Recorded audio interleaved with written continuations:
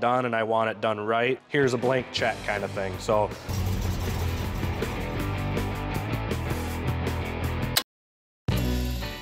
Hi, I'm Wyatt. I got a 1935 Pierce Arrow. Came to us, it had been sitting for about 25 years. One of the things that we do with those when they sit for a while is have a procedure before we start. So go through ignition system, we go to the fueling system, we make sure that the engine's not locked up or anything or stuck. Got to go through the brakes, make sure the brakes are all good. We start them up on the hoist, make sure that the clutch and everything works, make sure the transmission goes forward, backwards. What are you working on right now, Pierce Arrow?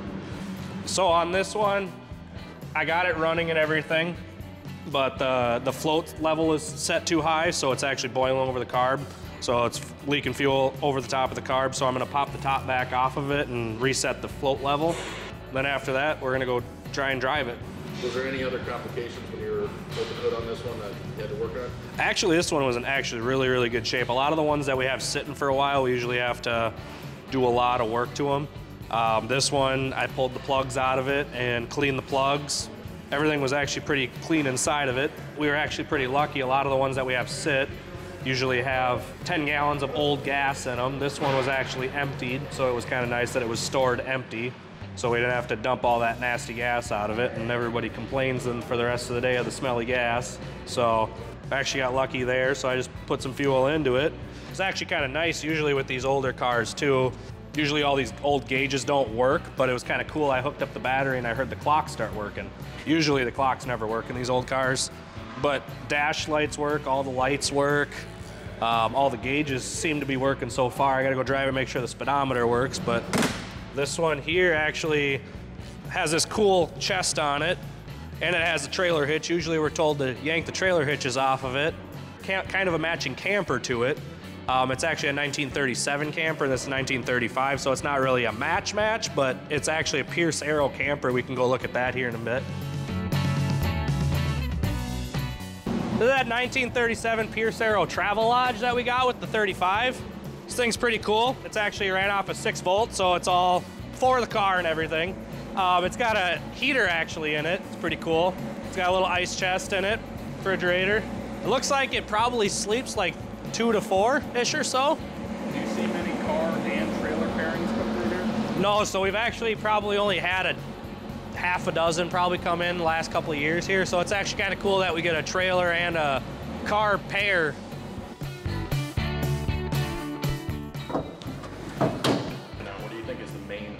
People forget about when they're swapping engines? I mean, just to name a couple, I mean, exhaust. I mean, a lot of guys think, okay, the engine physically fits in the engine bay, but how are we gonna run the exhaust out? Because granted, it is kind of similar on most vehicles, but for example, Mopars are big for it. The exhaust headers and stuff like that run into the gearboxes a lot on these. So you end up having to do a little bit of massaging to the headers to make them so that they fit around the steering and everything. So that's one thing that we run into with the Mopars on that side of things. But yeah, that's about it on this one here. Also have another customer's 1949 Chevy 3100 that I've done a bunch of work to. It actually came to us, another shop had gotten it probably that 45 to 50% complete. It came to us with the paint and body done, but the mechanicals weren't really there yet. The engine was sitting into the engine compartment, but it wasn't hooked up or anything like that. It's got a small block 350 crate motor, bow tie engine with a 700 R4 trans. It came to us with no interior in it. We actually got the seats wrapped from a upholstery shop that we use. I put all the wiring in it, ran all the wires through the whole car. It's got air conditioning, power brakes, power steering. Would you find that it's more of a challenge to work on something where it's been half done by somebody else and you're coming into it blind? So usually that is the case, 100%. Usually it sucks when you get a pile of parts and boxes and it says, hey, put this together. This one was actually really nice because the shop that actually had done most of the work prior to this did a really, really good job.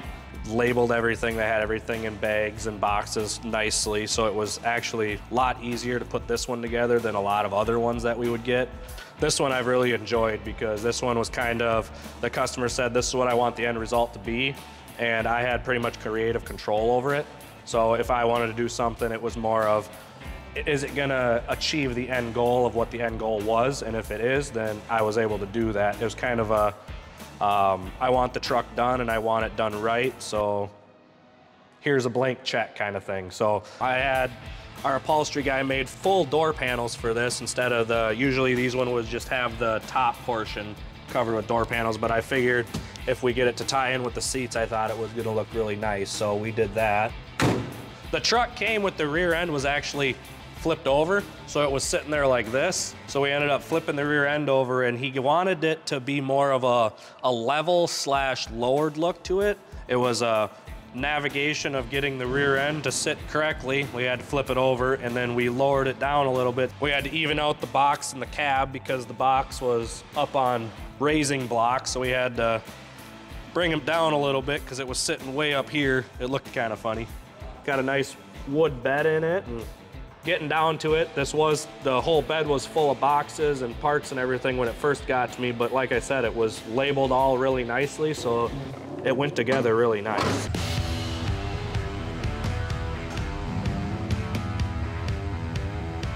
We got a 66 Bonneville. Customer came in with it. It had been sitting for, I think they said about 30 years. It was actually his mom's car. She got it new from the dealership. She actually ordered a 66 GTO, and the dealer accidentally ordered a Bonneville, and instead of the GTO, she took the Bonneville, and that was it for it. So the son wanted to get the car back on the road and get a bunch of work done to it, so it looked a lot worse than this when we got it. It actually got a new paint job on it, and the engine, I ended up pulling the engine out and resealing it and got it all painted and everything nice, and we ended up putting a lot of time and love back into this thing. It's actually gonna get a new top. That's the last thing we're waiting on it, and then the customer's gonna get it back, so yeah.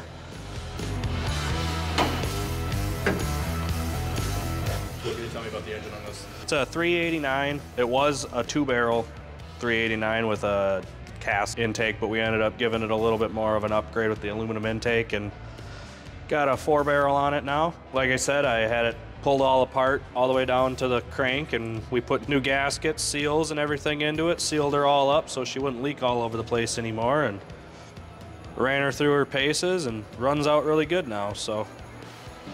Do you prefer a car that needs a lot of small things done or one large thing done?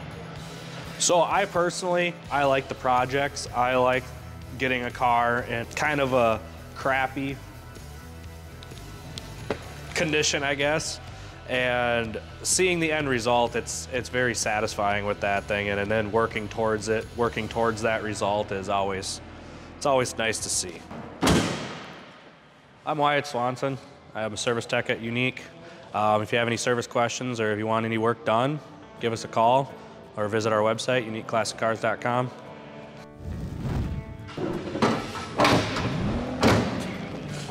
Try it again. It'll work one of these times. I don't know what really else to say with it. Usually that sucks, but now I forgot what I was gonna say. It's got an ice box and everything inside of it. It's got